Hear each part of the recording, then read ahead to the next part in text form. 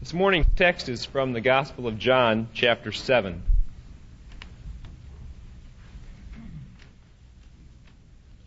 I invite you to follow along in your Bibles. John 7, verses 1 through 18. After this, Jesus went about in Galilee. He would not go about in Judea, because the Jews sought to kill him. Now the Jews' feast of tabernacles was at hand. So his brothers said to him, "Leave here and go to Judea, that your disciples may see the works you are doing. For no man works in secret, if he seeks to be known openly. If you do these things, show yourself to the world." For even his brothers did not believe in him. Jesus said to them, "My time has not yet come, but your time is always here. The world cannot hate you, but it hates me because I testify of it that its works are evil. Go to the feast yourselves. I am not going up to this feast, for my time has not yet fully come." So saying, he remained in Galilee. But after his brothers had gone up to the feast, then he also went up, not publicly, but in private. The Jews were looking for him at the feast and saying, "Where is he?" And there was much muttering about him among the people. While some said, "He is a good man," others said, "No, he is leading the people astray." Yet for fear of the Jews, no one spoke openly of him. About the middle of the feast, Jesus went up into the temple and taught. The Jews marveled at it, saying, "How is it that this man has learning when he has never studied?" So Jesus answered them, "My teaching is not mine, but him who sent me. If any man's will is to do his will, he shall know whether the teaching is from God or whether I am speaking on my own authority.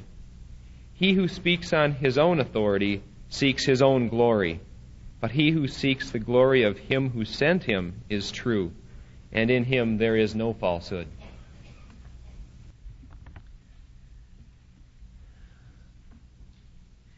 My aim in the messages of February and March is to give reasons why Jesus Christ is precious, in the hopes that believers will be moved from lukewarm love to white-hot love for Jesus Christ, and that unbelievers will be persuaded that this Jesus Christ is true and worthy of trust. In the weeks to come, I want to try to show that Jesus is precious because through his death and resurrection, he has taken away our guilt and stood us clean and justified before God. I want to try to show that he has taken the stinger out of death and has offered us eternal life, resurrection, glory, and joy forevermore. I want to try to show that he transforms fearful, greedy hearts into peaceful, loving hearts and makes phoniness into authenticity in the people who believe in him. And I want to try to show that he puts all relationships on a new footing, especially relationships of husband, wife, parent, child. And then finally, I want to try to show that Jesus satisfies the deepest longings of the human heart for beauty and wonder in the world. But the only place that we can learn any of that portrait of this Jesus is from the Bible. Therefore, if we're going to have a sound confidence in that portrait of Jesus, we need some good, solid reasons for why we can trust this Bible and its portrait of Jesus. And so today, I want to go beyond last Sunday. Last Sunday, I began the series with an argument that Jesus has been raised from the dead, and I did not assume that the Bible was true. I tried to make that case wholly from a historical standpoint for people who may or may not believe that the Bible is the Word of God. And today I want to move us a step farther to enlarge that confidence to include the whole Bible. Jesus is precious not only because his biblical portrait is true, in the sense that He was raised from the dead, but also because the rest of all His features are accurate as they are portrayed in the Scripture. The reason that I ordered these two messages this way, rather than putting my argument for the Bible first, is because I don't think most people believe in Jesus because they have first been persuaded that the Bible is the infallible Word of God. I think it's just the other way around. People's confidence in the Bible begins to grow precisely because this Jesus in its pages comes alive for them, starts to take hold of their heart, and then out from that center point spreads the confidence in His Word and in the Word that went before Him. The foundation of our confidence in the Bible is the self-authenticating person of Jesus Christ. And the outstanding features of that portrait of Jesus can be seen in the Word, whether you believe that Word is the Word of God and is infallible or not. He's there and can be seen. And therefore the portrait that emerges, even for the skeptic, has a moral power that can persuade and convince even the skeptic, so that he is drawn to Jesus as a person, and then out from that relationship can spread, perhaps only gradually, a confidence in the full revelation in Scripture. So this morning, I want to do two things. I want to try to illustrate how Jesus authenticates Himself from the Word. And then, on the basis of that self-authenticating portrait of Jesus who wins our trust, show how confidence spreads out to the whole Bible. A big order for 30 minutes, but we'll do the best we can. The basis of my meditation is John chapter 7. And I'd like you to look at that with me. In John chapter 7, verses 1 to 18, there's some very, very strange and powerful things. In verses 1 to 4 of John 7, Jesus' brothers try to get Him to go up to Jerusalem so that more people can see His miraculous works than can see them up here in the Galilean sticks. No man works in secret if he seeks to be known openly. If you do these things, show yourself to the world. Verse 4. So His brothers are very excited that their brother Jesus has these marvelous miracle-working powers. They've seen Him heal the sick person, turn the water to wine, feed 5,000 people with just a few loaves and fishes. And so they say, get on about the business. Show yourself to the world. And then verse 5 comes as an awful shock. John says that the reason they urged Him to go up to Jerusalem and show His miraculous power is because they didn't believe on Him. Isn't that strange? You can believe in a miracle-working Messiah and not have the faith that Jesus is looking for. There is evidently a kind of believing unbelief, isn't there? Now, this happens several other places in the Gospel of John. I'll mention one. In chapter 2, verses 23 to 25, here's what it says. Now, when Jesus was in Jerusalem at the Passover feast, many believed on His name when they saw the signs which He did.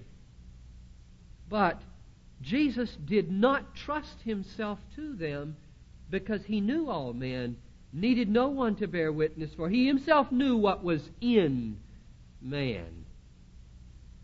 In other words, in spite of this enthusiastic response to this miracle-working man from Nazareth, Jesus wouldn't have anything to do with them, because He could see inside. And He saw that that outward confidence in His miracle-working power had left their inside untouched, unchanged, and that's not what He's after. It's a kind of believing unbelief. They get all excited. Why, He could heal all our diseases. He could raise our dead. He could even be our Messiah, liberate us from the Romans. This is great. Jesus isn't interested. In fact, in chapter 6, verse 15, it happened again. Remember, the crowds surged towards Him, and it says they were going to take Him and make Him king by force. What does He do? He hightails it for the mountains. He will not have it. It is not enough to believe that Jesus can work miracles and even to believe He's the Messiah. There's something about genuine saving faith that requires something more, something deeper. Therefore, in chapter 7, verse 5, John says that Jesus' brothers were unbelieving when they urged Him to go up to Jerusalem to show His powers to the world. So, just as He had refused to entrust Himself to the so-called believers in chapter 2, just as He has hightailed it for the mountains in chapter 6 when they wanted to make Him king, so here He refuses. I will not go up with you to Jerusalem. And they go by themselves. But, look at verse 10. After they had gone, He does go up. But notice how He goes. They had said in verse 4, no man works in secret if he seeks to be known openly. And verse 10 says that Jesus went up, and it uses the very same words, not openly, but in secret. In other words, He wanted to go to Jerusalem, but not the way they wanted Him to go to Jerusalem. And His going to Jerusalem in the way that He went was a statement to them. Watch out, brothers. Watch out for your love of glory. Watch out for your love of applause in Jerusalem. Watch out for wanting to be following a glorious Messiah in His train just to satisfy your worldly craving for praise and applause. The kingdom of heaven now is quiet. Is small, like a mustard seed. It's unostentatious and silent, like leaven working in a lump of dough. And the only people, brothers, who are going to see it are those whose hearts have been humbled and weaned away from that craving for the crowds in Jerusalem. Take heed, brothers, if all you see is miracles, and if all you want is to have your worldly longings for attention and praise and applause gratified, you don't believe me. That's not my way. Now, what is Jesus teaching us then about the true basis of faith? If it's not the miracles, what is it? He's saying, it isn't enough to be convinced of my power. It isn't enough to be convinced that I'm the Messiah. Something deeper is needed.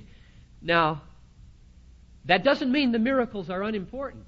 He had said in chapter 14, verse 11, believe on me, that I am in the Father, and the Father is in me, and if not, believe on me for the work's sake. And in chapter 10, verse 25, Jesus had said, the works that I do in my Father's name, these bear witness concerning me. The works are important. The miracles are crucial. They ought to lead us to believe. But, nevertheless, John's brothers believed the miracles and yet were called unbelievers. Why? I think the reason is this: that the brothers of Jesus, so much like us, have eyes for the outward show of power, but not the inner character of the power worker. They focus their attention on the raw display of might and didn't see the way and the character and the spirit of the mighty one. The sign that pointed to Jesus' truthfulness was not the raw miracle. It was the way of His working, the motive, the heart with which He did these miraculous works. I like to think of the miracles as a body that have a soul. And they didn't see the soul of the miracle. They only saw the body of the miracle. Hundreds and hundreds of people saw the bodies of the miracle. They walked after Jesus all over. They wanted their tummies filled because He could multiply the loaves and fishes, but they didn't see what it meant. They didn't see the inner life, which is the real basis of genuine saving faith. Now, the question is then, what's this soul? What is this soul of the miracles? And I think the answer is given in chapter 7, verses 16 to 18. His brothers had wanted Him to go up to Jerusalem to do miracles and show Himself to the world, get famous, so they can be famous. Instead, Jesus goes up secretly, quietly, and instead of doing miracles, He goes into the temple and He begins to teach. So His teaching is the substitute for His miracles at this point, and what does He say? His teaching reveals the soul of His miracles, I think, namely, His unswerving love of the glory of God and utter indifference to the praise of men. Let's read them. My teaching is not mine, but His who sent me. If any man's will is to do His will, he'll know whether the teaching is from God or whether I'm speaking on my own authority. He who speaks on his own authority seeks his own glory. But he who seeks the glory of Him who sent him is true, and in Him there is no falsehood or unrighteousness. If you ever meet a man who loves the glory of God more than everything in all the world, and is devoted to that glory 100% and cares nothing for the glory of man, believe that man. He is true, Jesus said. This is what His brothers should have seen in His miraculous works, not the mere display of power, but the all-consuming love of the glory of God that moved the demonstration of that power and freed Jesus from all those typical human cravings for glory and praise and approval and applause. He does not speak on His own authority, nor does He seek His own glory, the text says. Nor does He do these mighty works in His own name, for chapter 10, verse 25 says, the works which I do in my Father's name, they bear witness concerning me. That's the kind of work that bears witness concerning me, the kind of works that are done for my Father's sake and in His name and by His power. The basis of faith in Jesus Christ is not just the raw show of miraculous power. It's the soul of the power, the heart and the motive and the spirit with which those miracles are done. And only the people who saw beyond or through or into the heart of that miracle worker and saw what made him tick, only those people could see the genuine ground and basis for saving faith. It was the shining out of this inner life that was the basis of faith, not just the working of the power. Love, Paul taught us, seeks not its own glory, but is consumed with the glory of God. And so Jesus lived not for the praise of men, He lived wholly for the glory of God and sought one thing in His life, the glory of God through the salvation of men. And that's the kind of man we can trust. That is the kind of man that when you see him, you believe him. You want to follow Him because He is not a phony. He is not self-seeking. He is real. He is true. And that is the basis of an authentic trust in Jesus. But notice something. The very ground of faith is a hindrance to faith. Because in order to trust this Jesus, you've got to be willing to at least want to be like Him. Right? To want to live wholly for the glory of God. To want to care nothing for the praise of men. But most people don't want to give up their quest for the praise of men. We long for the praise of men. To be thought great, to be thought powerful, to be thought intelligent, to be thought beautiful, to be thought clever. That's not easily given up. And therefore, it's hard to believe on this Jesus. The very thing that evidences Him as set apart, distinct, unique, divine, and therefore provides a basis for faith, is the biggest hindrance to faith in all the world. Because our hearts so much crave not to be like that. No. I want the praise of man. I don't want to give all that up. Go to a cross, take up my cross and follow a loser. Listen to how Jesus puts it in John chapter 5, verse 41. He says, I do not receive glory from men, but I know you do not have the love of God within you. I have come in my Father's name, and you do not receive me. Oh, if another comes in his own name, him you will receive. Give us a Cassius Clay. We'll follow him. How can you believe who receive glory from one another and do not seek the glory that comes from the only God? Turn that last question around into a statement. Does it not mean you can't believe on me while you love the glory of men?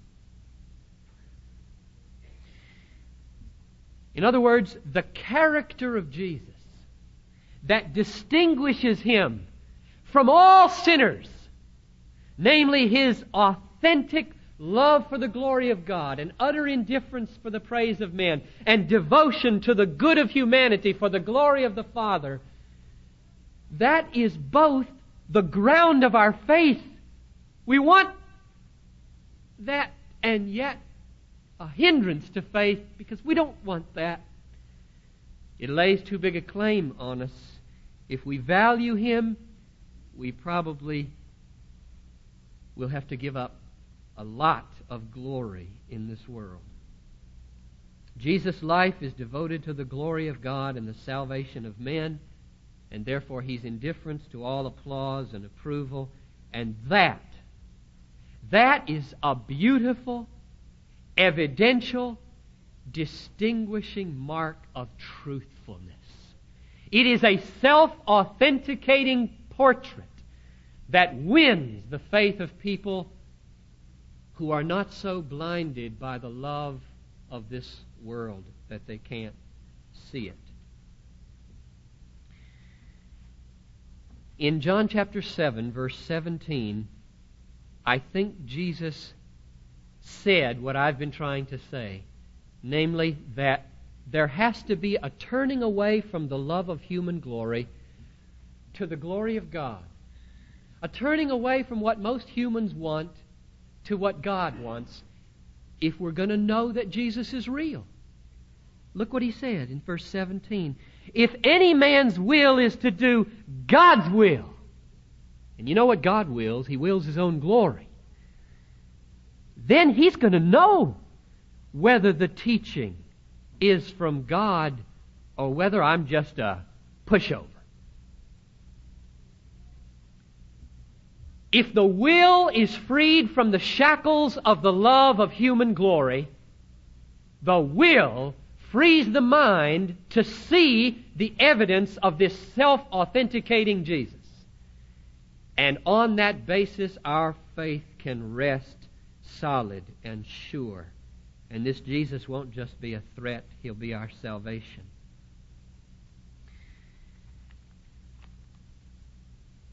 Now, when we put that self-authenticating portrait of Jesus together with last week's picture of the risen Jesus, does there not begin to emerge a foundation for faith that is solid and unshakable and joyful? Does this Jesus not win your trust? Does He not enamor your heart and your mind? Is He not worthy of our confidence? He is of mine, and I pray that God opens all our hearts to credit this Jesus. And if He is credited, if Jesus Himself, apart from all the trappings of Scripture that might be a stumbling block to your faith, if He is true, then His view of everything changes everything, including His view of the Bible. So as we conclude, let me show you what Jesus' view of the Bible was. Jesus stood right at the middle of God's self-revelation in Scripture. Before Him came the Old Testament, and He looked back upon it completed. After Him, in the next 40 or 50 years, would come the New Testament, completed by His apostolic spokesman. Jesus believed that the Old Testament was the Word of God. And there is no doubt about that. The most radical biblical critics in the world believe that's what Jesus believed. They may think He was mistaken. Mark 7:13, He accuses the Pharisees of using the traditions to make void the Word of God. That is the Old Testament law. Matthew 5:17 and 18, think not that I have come to destroy the law and the prophets. I have not come to destroy them, but to fulfill them. Truly I say to you, until heaven and earth pass away, not a hook, not a dot will fail until all is accomplished. Then again, in Matthew 22:29, He says to the Sadducees, you err because you do not know the Scriptures. And then in John 10:35, He says, the Scripture cannot be broken. Jesus believed in the Word of God, the Old Testament. And if we have been won by this Jesus, if He has our lives and our hope and our trust, what shall we say? But yes to the Old Testament. If we understand it, it will never lead us astray. The New Testament is different. It hadn't been written yet. What could He say? How could He endorse it for us? I don't think He left us without a witness. He said in John 14:25 and 26, these things have I spoken to you, and He's talking now at the Last Supper to His apostles. I think these words have a very special point for the apostles rather than for us. These things I have spoken to you, men, while I'm yet with you. But the Counselor, the Holy Spirit, whom the Father will send in my name, He will teach you all things and bring to your remembrance all that I have said to you. And then in John 16:12-14, He said, I have yet so many things to say to you, but you cannot hear them now. When the Spirit, and it means Spirit of Jesus clearly, because He has more things He wants to say, He says, and I'm going to tell you after the resurrection. When the Spirit comes, He will guide you into all truth, for He will not speak on His own authority, but whatever He hears, He will speak, and He will declare to you the things that are to come. He will glorify Me, for He will take what is mine and declare it to you. The point of those two promises in the Gospel of John, I think, is that Jesus will not leave His apostles without help in their teaching office. He's going to come back to them in the form of the Holy Spirit. He's going to continue teaching. There were so many things He said while He was here, but so many things that they were not yet able to understand until the resurrection had occurred. What could He do? He will come to them.